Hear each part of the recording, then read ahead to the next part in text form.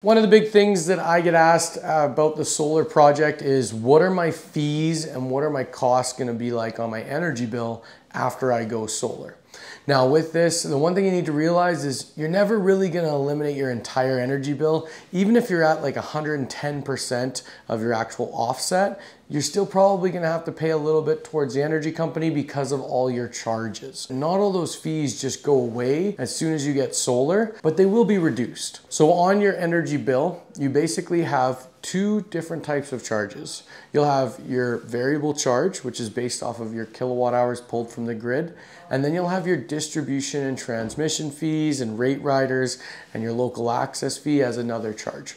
Now, the reason this happens is because you have your retailer that's actually buying and selling your power, or right now that you're buying your power from them. And then you have your distributor, which is like EPCOR, Fortis, or ENMAX, and they own the grid utility lines. Now, what's going on is you're getting charged per kilowatt hour for the energy you use, and then you're getting charged for EPCOR keeping the infrastructure up to date and making sure that it's working and able to provide you energy. Now, on those distribution side and the transmission side, those are the charges people are always wondering, what happens to these charges after I go solar? What you need to understand is that there's two different types of charges here. There's something called a daily rate, which is something you pay every single day to actually be connected to EPCOR's infrastructure. And then you have a variable charge that's based off your kilowatt hour usage. Now, the cool thing about the solar project is that because we are connecting directly into your breaker, during the day, you have the ability to access the power straight from the solar and not take it from the grid. So what this means is that you can actually lower that distribution and transmission variable charge based off of how much power you use from the solar system. The one thing to understand is if you are looking at it and you're like say a gamer and you use the computer at nighttime, you're now pulling a lot more power off the grid because the solar system is no longer producing.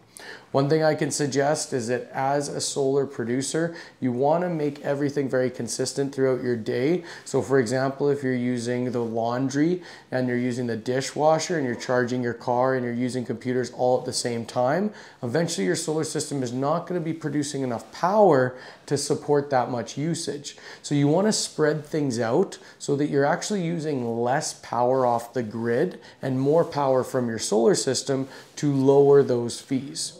Now, when we're looking at it, if you're looking at your daily rate and your variable rate, this can all be found online through the AUC website. It'll tell you exactly what the charges are. Now, what Horizon is doing, because we don't know when you're using power, we don't know if you're going to use more power during the day, more power at night, and everyone works a little bit differently.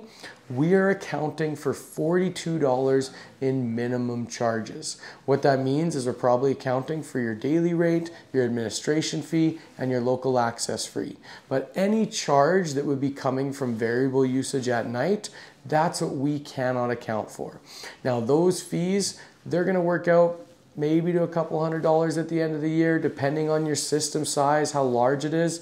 But they will still be on your bill. The way the credit system will work is you're going to get credit through the summer, and then eventually you're going to run out of that credit in the wintertime, and at the end of the year, you'll end up paying whatever is left over or remaining out of those fees. Now, if you're at 109, 110% offset, you're obviously going to see more credit in the summer to pay off more of your energy bill in the wintertime. Then if you're at a 50% offset, you might just cover your energy bill in the summer and then have a full bill in the wintertime as well. Like I said, Horizon, we're going to take a look at the $42 in charges. Anything above that is based off of your guys' usage and depending on which area you live. So that's what we can account for. For low utility rates in Alberta, check out horizonutilities.ca.